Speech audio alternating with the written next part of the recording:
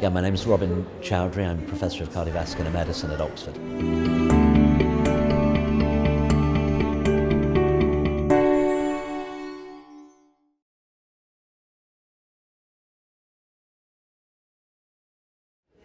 So we've seen in a number of talks this morning that the role of inflammation both in the initiation and in the propagation of atherosclerotic vascular disease, it's a very complex area. It spans both adaptive and innate immunity.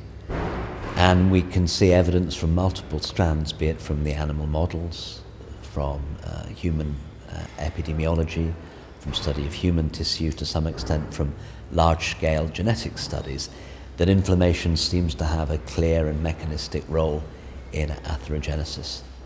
The real question is whether or not treating inflammation will affect patient outcomes.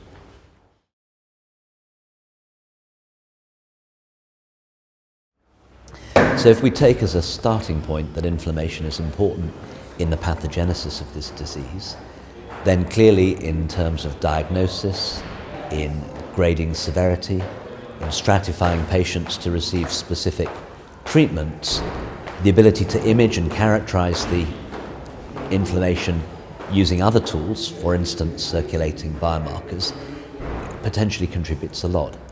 And I think where this field will go is to develop ways of characterizing individual patients that will allow us to pair up, to match the diagnostics with specific treatments. Because if we don't get to that stage, then we really have no hope of delivering patients the type of specificity of therapy that they need.